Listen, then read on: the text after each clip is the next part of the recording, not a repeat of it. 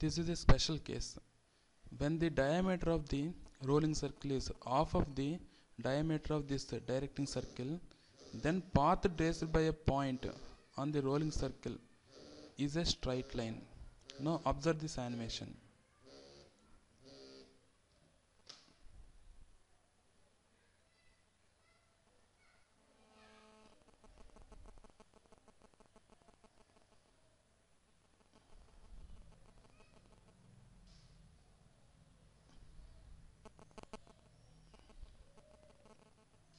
Now in this animation you can clearly see the path traced by this particular point on the circumference of this rolling circle or generating circle.